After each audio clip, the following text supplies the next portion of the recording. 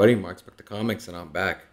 This time with my Moon Knight Episode 4 breakdown, some of the Easter eggs. I'm going to tie in some of the Episode 3 in there as well.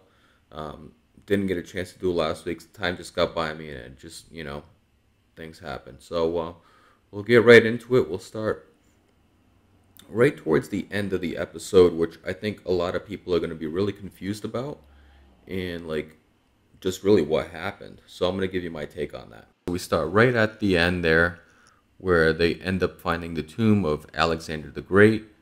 Marc knows that the Shamti is probably in his mouth because he talks about having the voice, since Alexander the Great was the last avatar for Amit. So he looks down in his mouth, finds it, and then lo and behold, Harrow shows up. So he gives him a chance to hand it over or else. So obviously Marc decides against that, starts fighting off a few of his soldiers, and lo and behold, Harrow shoots him twice in the chest. And then you can clearly see that he's dead there. He's just floating there. And all of a sudden he starts floating down. And if you look closely at his chest, those two shots to his chest, fade away. It's no longer there. And this is kind of a tie back to the original origin story from Moon Knight on how, he gains his powers. He gets killed by the Bushmen. So this is a little bit different where he gets killed by Bushmen and then Khonshu grants him his power shortly after. This time, they changed it up. He floats down and then you see him appear at the mental institution, which is a big tie back to the Jeff Lemire's run of Moon Knight. So, but before we get into that, if you remember in episode 1 at the museum, Steven talks to this little girl about the sarcophagus, and in order for you to get safe passage into the afterlife, you have to be judged and going into the field of reeds.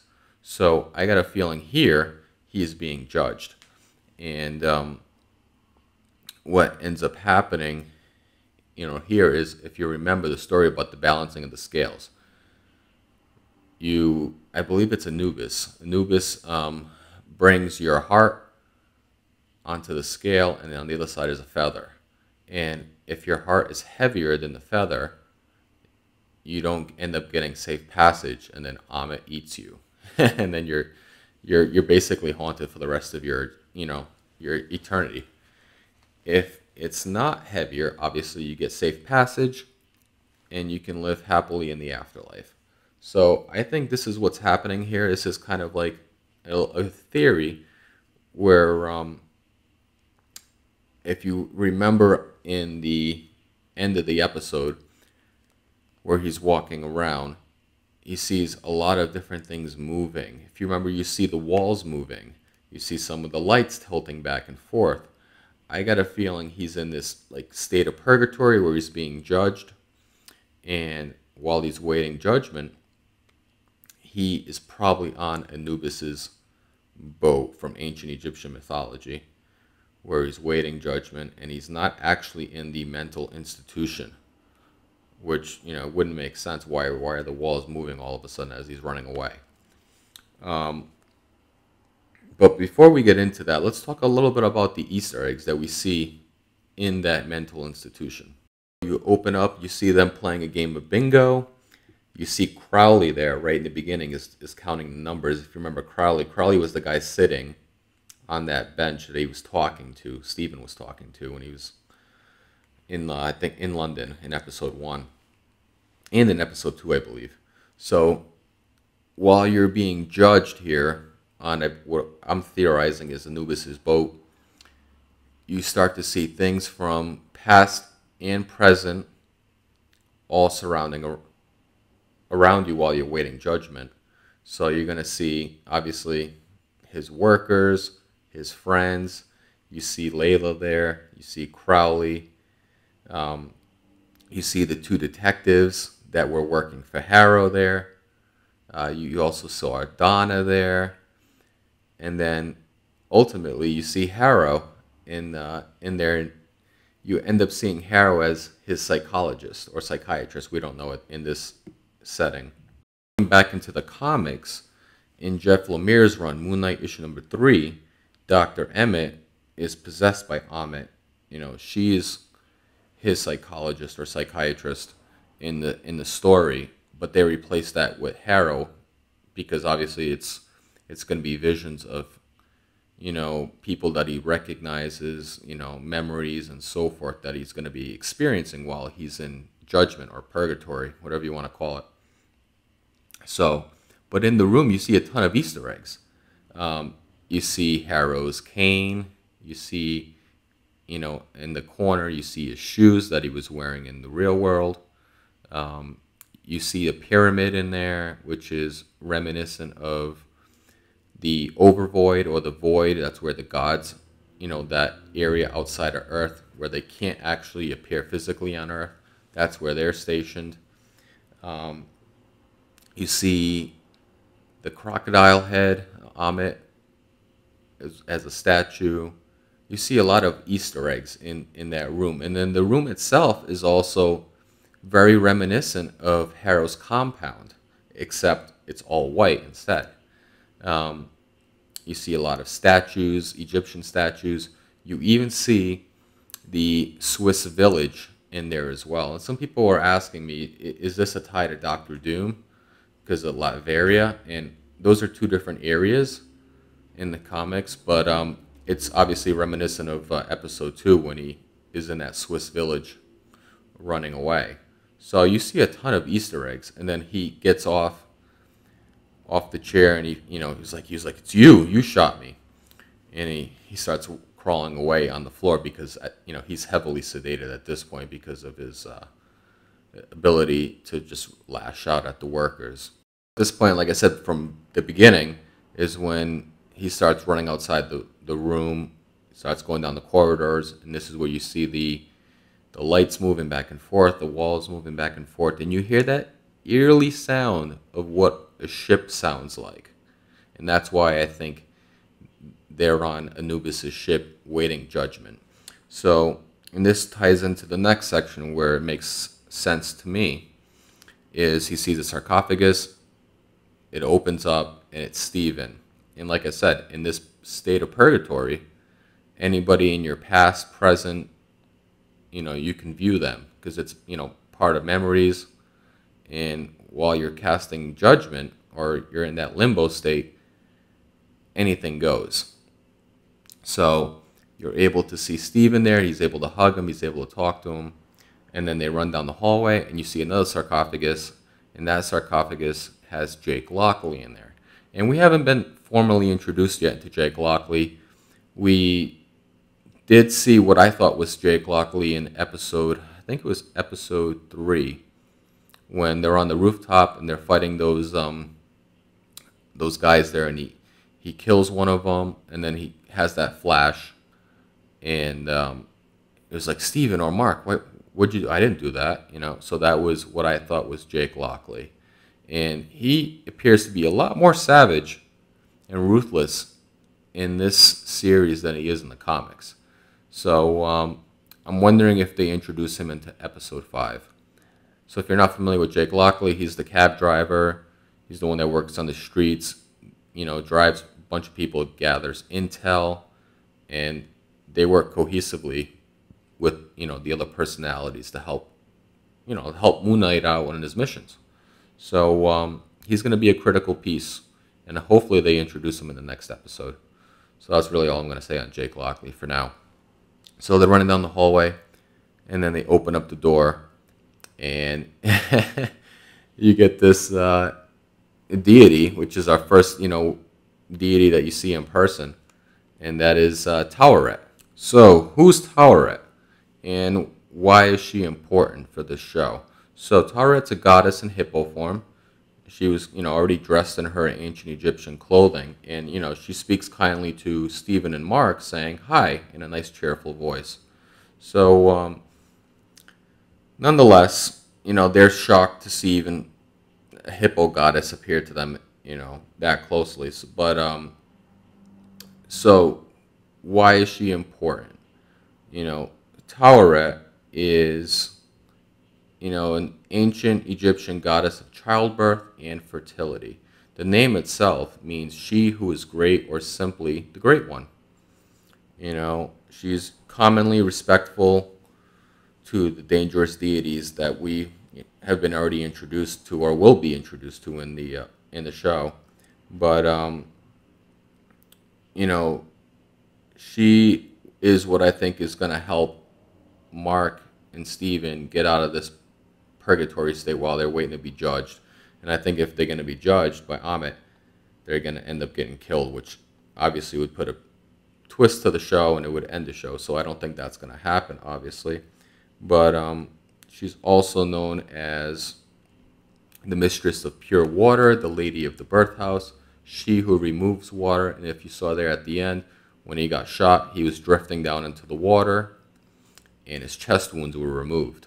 So I believe she also helped out with that. She is going to also help rejuvenate or, kind of make them reborn again. So instead of having Khonshu do that like he did in the comics, she is going to be the one that's going to end up doing that, taking them away from, casting judgment. So that's my theory. I expect that to happen in episode 5. And they're going to ultimately continue with the battle against Harrow. All right, so that's my explanation of the ending of the show. She also, in ancient Egyptian history, has ties with Bast. So there was an Easter egg of Bast, and we'll get into that now that we're going to be talking about the beginning and middle parts of the show, which there wasn't too much that I thought went on in terms of like story progression and just like the whole, what I've been getting a lot of complaints of. The Moon Knight series has been pretty boring, or there's not been a lot of Moon Knight action. And I get that. I want Moon Knight action as well. So I'm hoping if my theory is correct and she does rejuvenate or makes them reborn again, you're going to get Moon Knight appear in episode 5, and then you're going to get that big battle against Harrow in 6. So going into episode 4, there's a little bit of action right in the beginning. They're getting shot at by some, I guess, rebels after they were escaping, which I thought was kind of silly. But they drive off and they get down into the tomb and get into that Easter egg I was talking about with Bast. So as he's looking around, you see him standing right next to this statue. Not a statue, but it was like a structure of what appears to be a cat lying. And that's the Easter egg I'm thinking is Bast. So they start walking down the hallway and then into a new room, and they see, this area looks like what they, looks like a maze. And it's like it has 6 points. And, the 6 points. Steven starts drawing out the Eye of Horus. And in ancient Egyptian mythology, the Eye of Horus is the protector of the afterlife or the underworld, which leads me back to Tawaret, and obviously in the end of the episode where he gets shot and killed. So a little Easter egg that leads into the end of the episode. So then they're walking, and then they end up seeing these, high priests or Heka priests. These Heka priests were basically, left there to protect the tomb of the pharaoh. And we end up finding out the tomb of the pharaoh is Alexander the Great. But these Heka priests were essentially just sorcerers of their time. And the reason that they're able to stay there and, basically attack is because of their sorcery, their magic.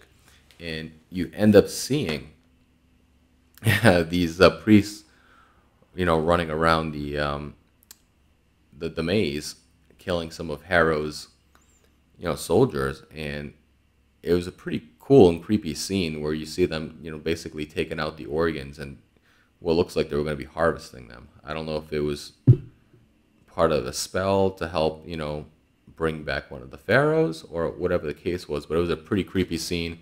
You see them running away.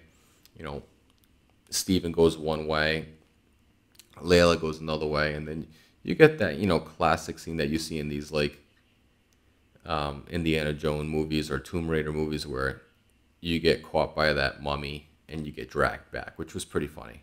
But then you get to that scene where she's by herself trying to climb over the rocks, and it very reminiscent of Indiana Jones. And then all of a sudden you hear Harrow pop out, and they have this conversation, about they start talking about more about Layla's history. To that conversation with Harrow was going to be my last Easter egg, theory, speculation, whatever you want to call it. But he mentions my little scarab. So, getting into that. So, in episode 3, we took a little bit of a deeper dive into Layla's background. And Marvel doesn't do this by accident. When they start focusing on a different character outside of the main character in a series, it's to help develop the character into the future. So, pay attention to this. And so, this could be potentially a new key character to look out for in the future. But anyways, it's revealed that Layla is originally from Egypt and her father was an archaeologist who was murdered. A fact that continues to, haunt Layla till this day. In the comics, obviously, Marlene is Marc's husband, and her father was a famous archaeologist. So they just basically swapped this over for Layla, and Bushman was the one that murdered. So Harrow, was saying that it was Layla's husband, Marc, that had something to do with the father's death. So by this point, it's clear that the mystery surrounding Layla's father and the murder will be a major plot point going into the last 2 episodes. Khonshu had previously mentioned, and I think it was in episode 2, that threatened basically Marc that Layla was going to be the next Avatar if Marc ever left his services, similar to how Harrow left Khonshu's back in the day before going into Ammit. So Khonshu's choice for his next Avatar may stem from reasoning deeper than a threat to Marc or an admiration of her abilities, but rather an interest in her family's history.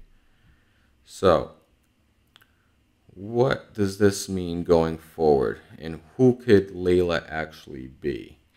I thought initially when I thought of the name Layla, they were going into a little bit of the Easter egg for maybe mutants, because there is a Layla Miller in the comics, and there was that tie obviously to Madripoor that they talked about. She was potentially a dealer of antiquities, a dealer of ancient Egyptian relics, and they mentioned that in Madripoor there was Sharon Carter. She was the pawnbroker. So I thought maybe that was going to be ties to the, mutants, because X-Men had a big, dealing in Madripoor, but I think it's going to be something different. So if you remember in episode 3, we were, shown that she had a passport, and it revealed her name was Layla Abdallah Al-Fuli, and in Arabic, Abdallah means servant of the gods. But more importantly, in the comics, there's a character with a very similar name, Abdul Faul, which is, in the comics, he's an expert archaeologist and the Egyptian hero known as the Scarlet Scarab. I believe the Scarlet Scarab's first appearance in comics is Invaders 23, and I think also has another appearance in 25. But, which, remember, Harrow did mention the word little scarab. So, Easter egg, he also needed to be in possession of the ancient artifact known as the Ruby Scarab in order to harness its powers, which consisted of super strength, durability, flight, and the ability to drain others' powers. Some of these power sets do sound a little familiar. Captain America does have some of these powers like super strength and durability, not flight and drain, others' powers. So this is a little bit different. But in the comics, he was an anti-British imperialist. Abdul used the scarab to protect the Egyptian people during World War II. World War II, Captain America, similar to his origin story. So are they developing Layla as the next, I guess, Egyptian version of Captain America? Um, Going further into this, on his deathbed, he told his son, Mehmet, to continue the search for the scarab. After years of searching, Mehmet tracked down the artifact and became the second scarlet scarab. The similarity in Layla's name with that of Abdul Fowles and the fact that her father used to call her the little scarab could simply be nods to the comics. That small little, tied to the comics, but obviously a little twist. Um, you know, so in the MCU, Layla could walk in Mehmet's footsteps to become the second Scarlet Scarab. So in the comics, the second Scarlet Scarab, which would be Mehmet, was Thor issue number 326 from December of 1982. It's a pretty cool cover as well. But it's what I think is going to be unlikely that Layla will become the Scarlet Scarab by the end of the Moon Knight series. The series could help her on her path to be explored in a future Disney Plus series.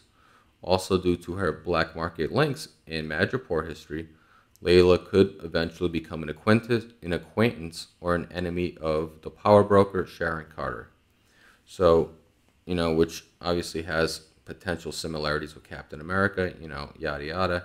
Whatever the case may be, it's safe to assume Moon Knight will not be the last appearance of Layla Al Fuli in the MCU. Alright guys, so that'll wrap it up for this time. Hopefully you guys enjoyed the breakdown for episode 4. I did tie in some of the stuff from episode 3 in there as well. Stay tuned for the last 2 episodes of the series. I'm excited to see what they do with this.